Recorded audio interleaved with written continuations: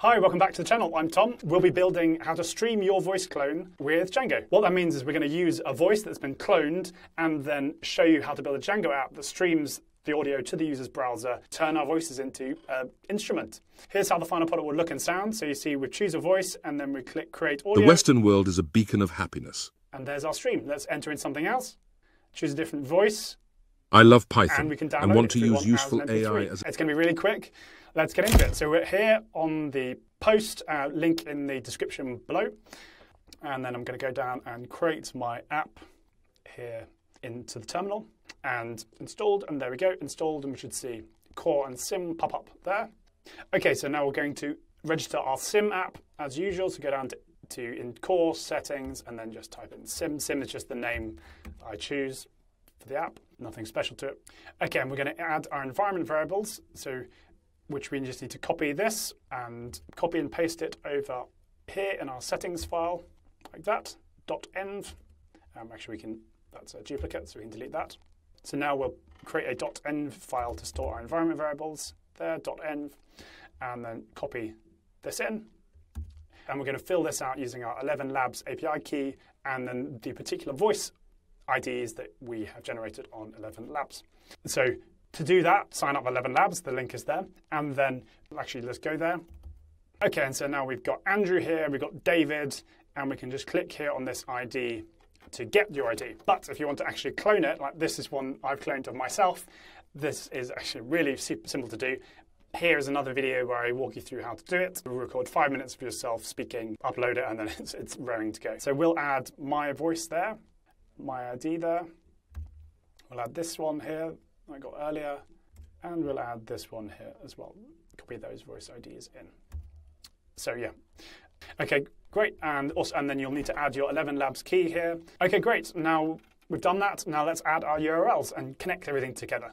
So go to core and our URLs there, paste this over the top, and then we want to create a URLs file in sim, urls.py, and then paste this over the top for app level routing. So we have two routes, one to render our index and the other for stream. We set up our initial page, and then the initial page will then request from our stream, from our backend, rather than having to load the full audio for an hour, like an audiobook or more. We want to just get a tiny chunk, a second, and then load each on demand. That's streaming. So we're going to now add our templates. So go to sim and create a directory called templates in sim. And then we're going to create inside the templates folder, we create a file called index.html. And then we can copy this and paste it in. There's our index. So here's our index. And then you can see we've got our form here, which is going to go to that URL and then get on the get, and then show our series of voices here. And then that's pretty much it. It's very simple. We've got a little bit of extra JavaScript here, which is very simple, just to encode the ID of the particular voice we're getting when we send the form when on the stream. But it's not much to it. This might look a bit more complex than it is. Essentially, this gets the text and then encodes it. So if you write "hello, my name is," it will then encode it into a URL format, so you can put it in the URL. And then here's a query to have the voice, and then get the particular ID of the voice, so that when we go to this stream audio, we're getting with the text and then with the particular voice ID. That's all it is, and then it loads it up and plays. Really easy to do. And let's continue. Create our views. Copy this. Go to views here in sim. Paste over the top, and just do a quick walkthrough. This is our index, so we render Bruce with those various IDs into our template, and then this is the stream part that our index here communicates here. Stream audio, which goes to there, and then to here. Gets the text from our here that we've encoded in the URL, and then also gets the voice here that we also encoded in the URL there. And if you don't have any of them, we enter an error because we need both. Otherwise, we load up the 11 Labs client, create an audio stream, and then return the response as a stream using streaming HTTP response from Django. Pretty self-explanatory, hopefully. Let me know if you've got any questions in the comments below, and I'd be delighted to answer. Now let's run our app. So open our terminal. Okay, so we're here. By the way, if you need to if you change any of these variables, make sure to refresh this to restart the server. Otherwise, it won't update because Django loads these when you first start the server. Okay, here's our voice. The Western world is a beacon of happiness, and let's change something. Hi everyone. Actually, let's get some text from somewhere. Copy that in and paste it.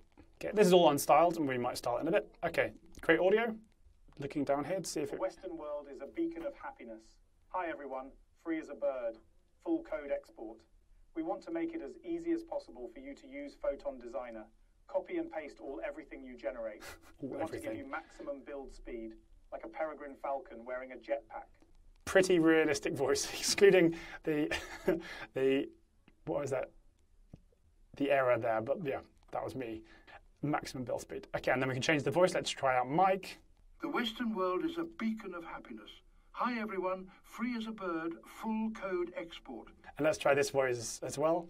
The Western world is a beacon of happiness. Hi everyone, free as a bird, full code export.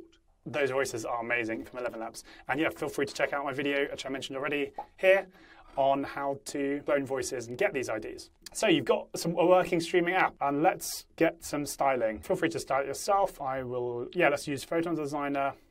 And let's get our template, which is really simple here, and copy our template there. And then we'll go to Photon Designer to generate the UI. And then go to Photon Designer, start for free. And then we will activate Django mode, paste in our existing code there, and then we'll use this prompt, make prominent in the style of Apple prominent play button. You'll probably need a bit of tweaking, but it's a way to generate a really cool looking start, a draft. Okay, and now we're generating. Let's make this full page. It looks pretty, yeah, it looks really good. Looks really nice. And we're using Tailwind. Tailwind is here. That looks really good. And so you could copy and paste that over. Let me do that actually. Actually, I don't really like that button. Let's make it more elegant and compact. A few seconds, start to generate again, hear your voice. That looks better.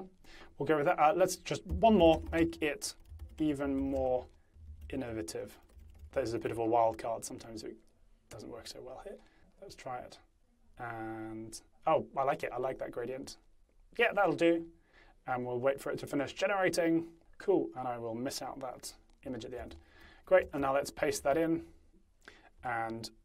And we'll take it from there. We'll need to update a little bit of things. So yeah, we'll need to prune it a little bit. We'll need to get rid of this placeholder. And we'll need to add in for instance, that form action to our stream, so that everything runs as we expect. So we've got our form here. So I need to change this form action need to add that in there. I'll probably prune this over time, but at the moment we need this. And then our text error, we can check is there. Does it have the right ID? No, let's add the text ID in there. A little bit of live coding here. Text ID, and the name is also required there. So we just need to put that into the text error there. Feel free to skip this if you want, but I think it makes it much better. No need for two requireds because there's duplicate, that's fine. And then for select, we want to use this as well. Select. And we want to use our Django, which it has removed for unknown reason.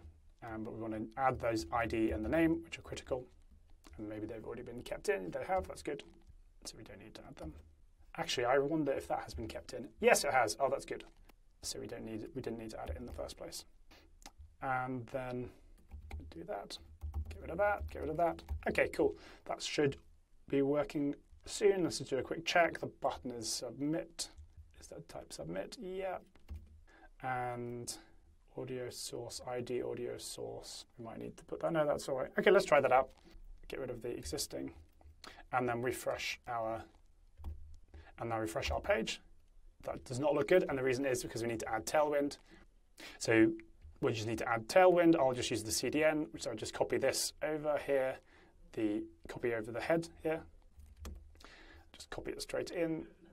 So we'll use Tailwind here, because I'm using Tailwind. Just paste in the CDN link here into your head. That should do it. And now we go back to our page. And there we go. That looks pretty cool. This is a button from the recording thing that I'm doing. And we'll get rid of that image as well, like that. Okay, and let's try it. The Western world is a beacon of happiness. Hello, everyone, from Bruce. And then create audio. Hello, everyone. Works, great. As you can see, and so we've got something going with Photon Designer very quickly. That should, wonder if that will work. No, let's get rid of that then. It just does nothing. And get rid of that. There we go. And okay, choose and then choose the voice again. The Western world is a beacon of happiness. Technological progress benefits everyone. Great. And so there we go. We've styled something, and of course, feel free to go further if you want the actual. And this is what we used. You can always just iterate. I mean, 2 iterations is very, very quick. Do a few more, and this gets better over time, or change the quality to best quality. We weren't even using the very best.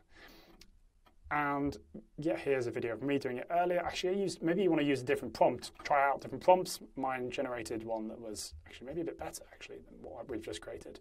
And here's my final output. You've just built a Django app that streams audio to the user's browser, kind of turned your voice into an instrument that you could use for any audiobook you wanted. Yeah, there's some cool apps there, I imagine, that I haven't really seen existing. Yeah, to let people record audiobooks for their children using their voice, or using the children's voice, or using the parents' voice. That would be very cool. So besides that, I'm making loads of content weekly relating to Python and Django. Here are some more videos.